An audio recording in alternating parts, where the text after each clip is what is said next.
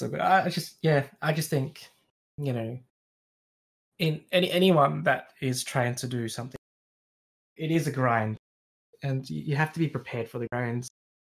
You know, a lot of people will give up halfway, um, and move on. I've seen a lot of streamers who were getting to that point where they could have broke the ground running and then just became something, but they just stopped. Whether that was personal life, whether they were burnt out, or whether whatever circumstances has caused them. But at the end of the day, if you're not there trying to put in the effort to make it, it's not to say it's on you, but it's to say, maybe that was your capacity at that time in life. But at the same time, like there's a lot of people who still haven't made it yet, grinding after many years. Mm. What they forget is through those X time period, they've had that small step journey. They've had those followers. They've made new friends. They've made a community.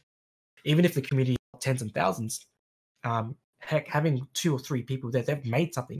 It's just trying to appreciate your own journey, looking back at your own path to where you got there, as opposed to comparing yourself. Because I think a lot of people these days, instead of comparing themselves to where they were about 12 months ago, they're comparing themselves to another person who streamed around. And I think that's a big mistake that a lot of people make, is comparing themselves to others, because they're not walking the same journey. Sure, they might be streaming the same content, but their circumstances versus yours is different, and people need to remember that. Yeah. Just focus on yourself. Like, be aware of others, but don't be fixated on them. Yeah, that's a big thing. Is I want to see what's going on, but that's me being curious once again. But like Fresh has almost hit 1 million. I don't know if he's hit it yet, but if I was to No, not yet. compare myself, okay, I'm going to reach 2,000 followers at the same time Fresh is, that's silly. And to think that I'm going to gain 20,000 followers at the same time as the same rate as Fresh, that's silly. So Yeah.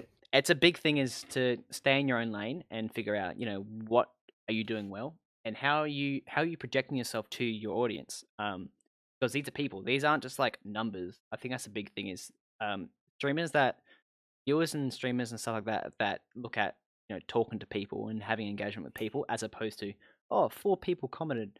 You can see that difference. Less so on Yeah. YouTubers, but with streamers when they go, I've only got 3 streamers. It really 3 viewers right now. It really makes me angry because it's like these are 3 people that are watching you, and you're complaining about them watching you. Then that there's not enough. There's not more, and it's so Yeah. annoying because I streamed for a better half of 8 months, talking to 2, 3 people at a time, and even now I get like 10-ish.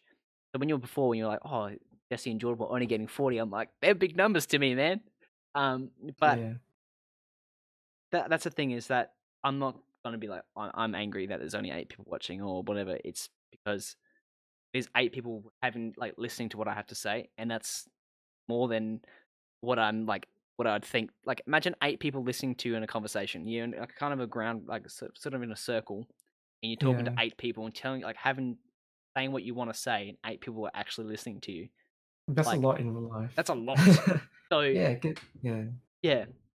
And yeah, I think everyone, like you said, everyone's on their own journey and everyone's doing their own thing. So you can't compare yourself to people that are in front of you because they're in front of you for a reason, because they had a different journey to you. And if Yeah. you compare yourself and then get upset, you're kind of chopping your own foot off, and you're probably going to stop your streaming career very early on. And I'm sure you've seen it lots. A lot of people stop their careers, whether that be after a week or whatever, and they just think they're going to have explosive growth. They're going to be as big as Ninja in 1 month. It's not how it works.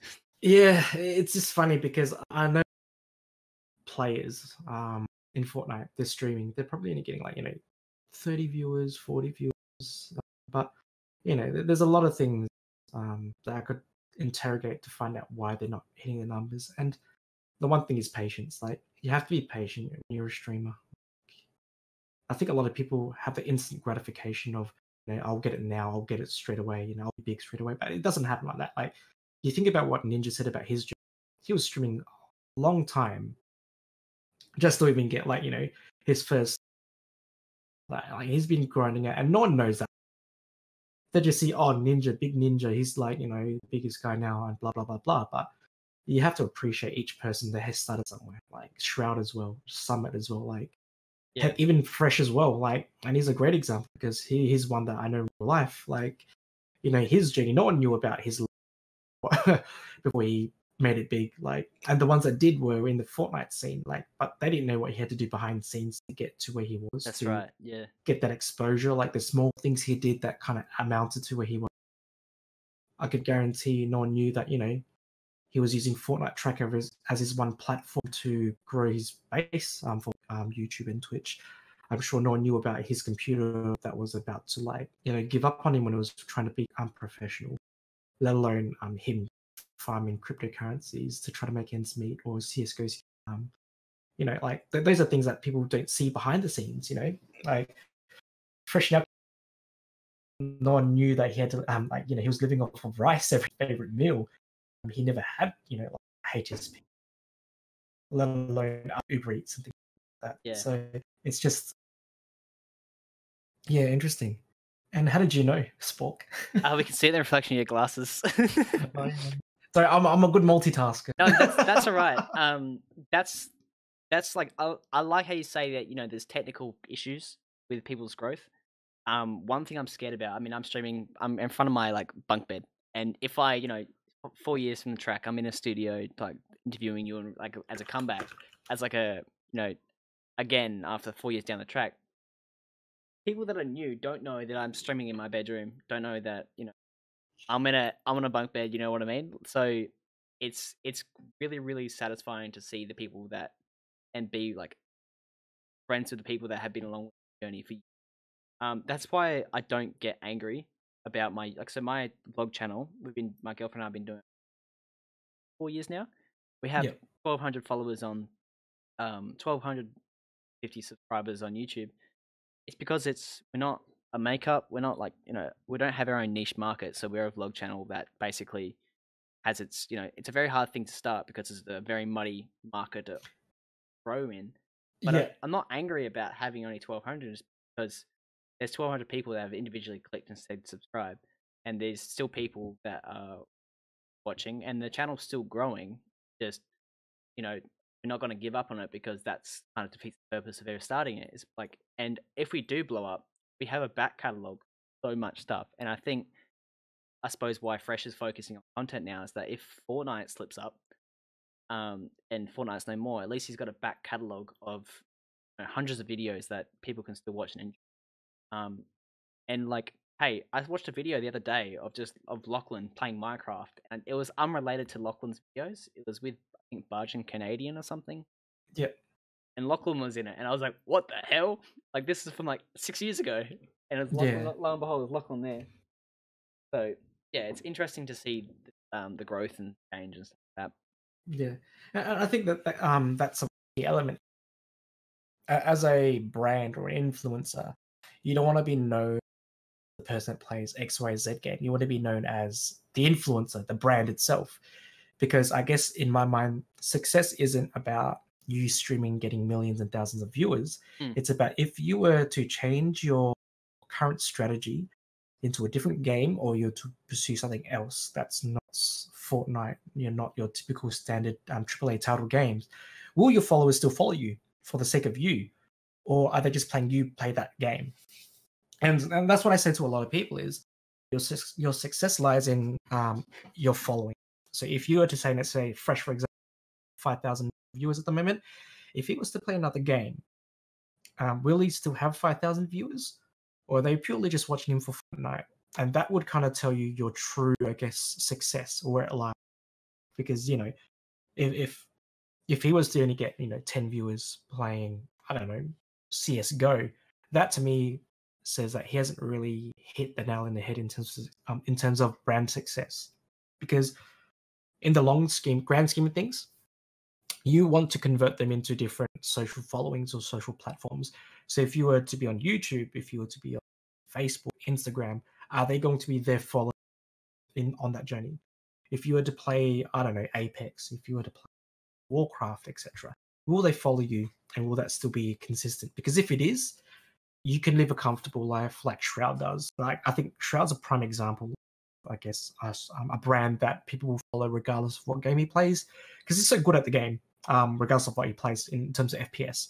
So if you can replicate that for yourself, then you've made it. Yeah, definitely. I think it's a nail on the head.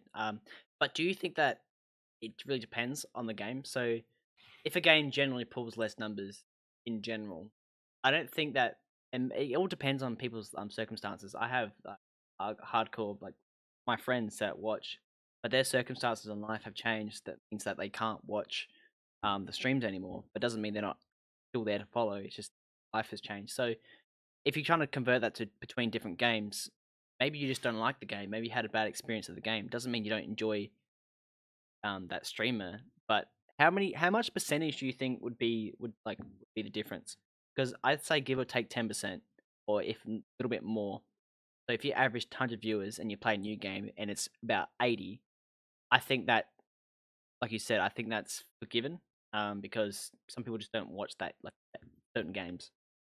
Um, like World of Warcraft, for example, is a game that it's very hard to know what's going on.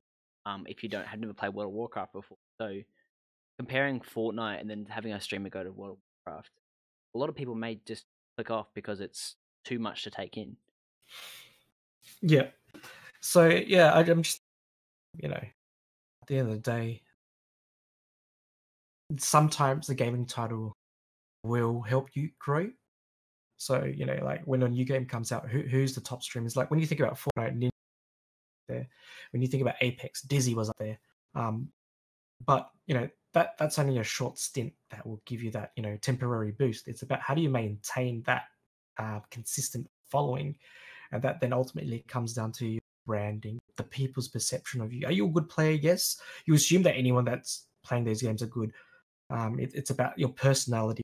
It's about what do you give back to the viewers, and to keep coming back. Are you entertaining to watch? Because if you're just boring and monotone, I don't know. Shroud's different because it's just insane at the game. But if you're bored, like you have to change your strategy, change Yeah. the gameplay, change whatever to like continue on that growth, or at least keep consistent. I think for me, my biggest platform depends on the day, depends on the circumstance, but I get a little bit testy at Fortnite. And I've suppressed that a lot. Not to say that I'm trying to like fake it on stream, but if you don't get angry at the game, and I think if you keep it cool at the game, you're gonna enjoy yourself and you're gonna play better naturally. I mean, you don't see Fresh raging all the time, or the Twins raging. I mean, there are points they do, but not in terms of like every time they die, they're not gonna flip out. Yeah, I think that your the way you feel is how your community will react.